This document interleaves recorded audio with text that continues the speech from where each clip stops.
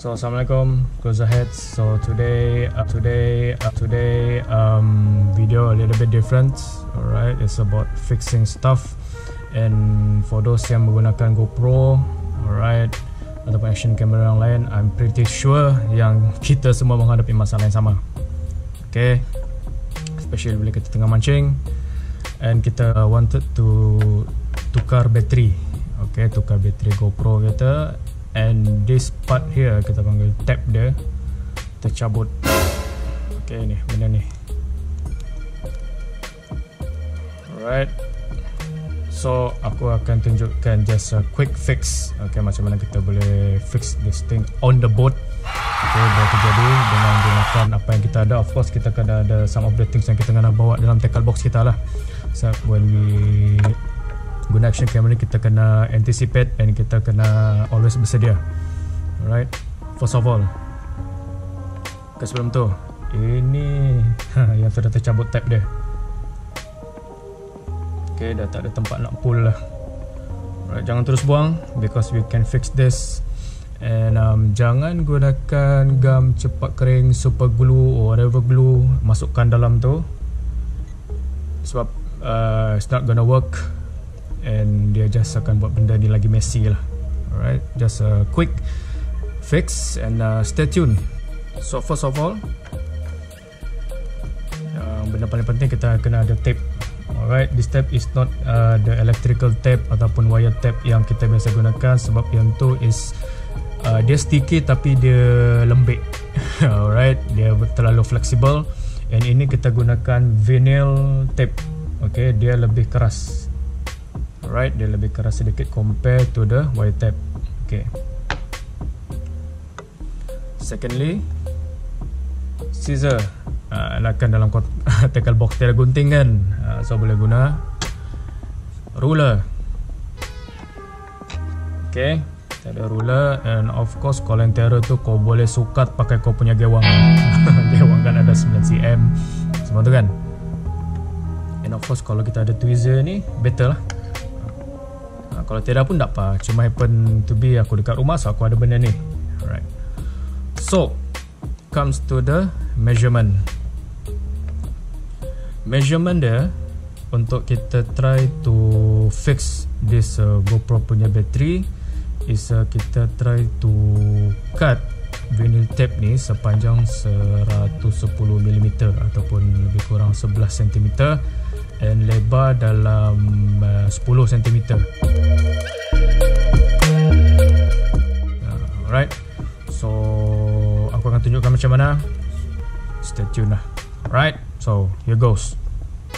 Okay, first atas board tu kau takkan ada meja macam ni, so kita kena improvise. Kita kena fikir sikit, analytical thinking.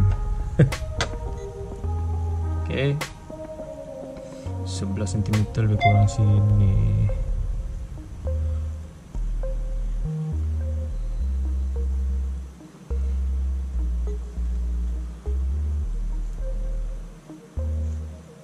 Okay, so 11 agak-agak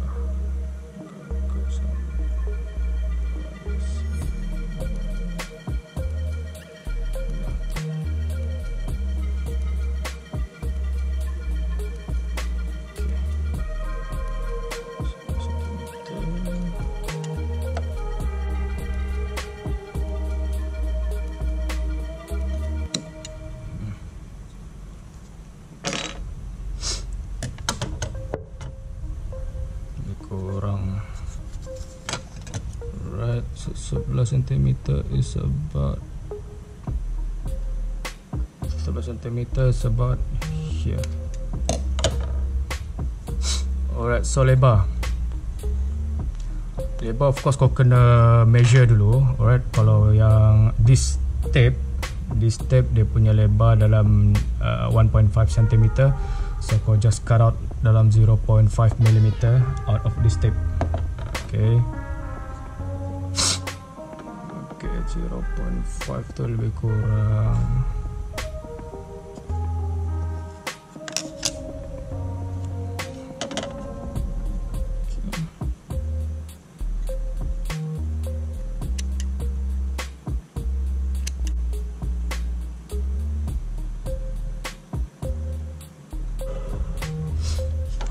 So 0.5 tu lebih kurang panjang ni lah. Aku tak ada tools yang ni, so kita agak lebih kurang lah. Okay, 0.5 tu is about this wide.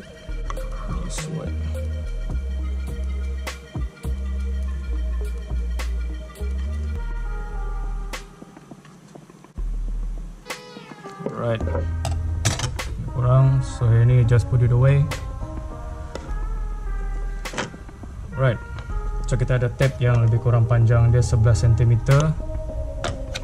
Okay, now sebelum kau attach this sticker tape ni kepada bateri ni, make sure bateri ni surface dia kau bersihkan dulu, so dia punya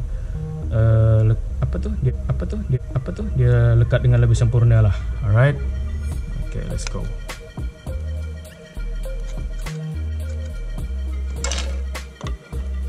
Bismillah.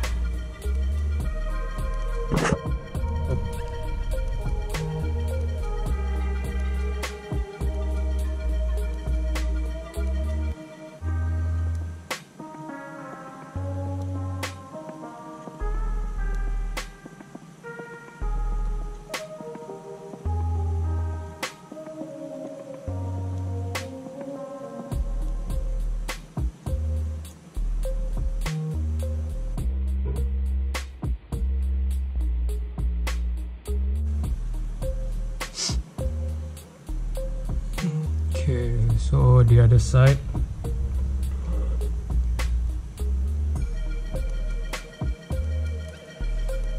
So this thing happens kan, sebab bila sometimes kita boating tu tengah panas.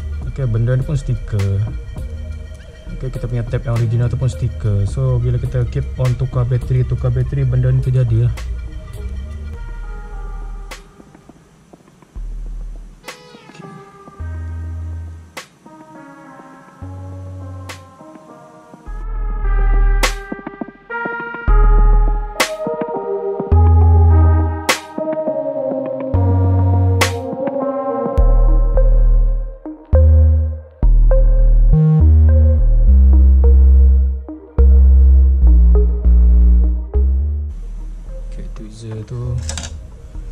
Tweezer tu kita kena adjust, kena make sure dia betul-betul tengah.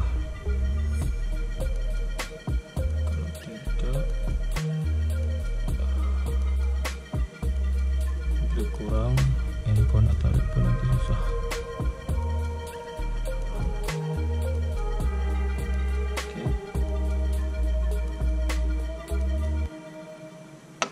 Okay, we are done.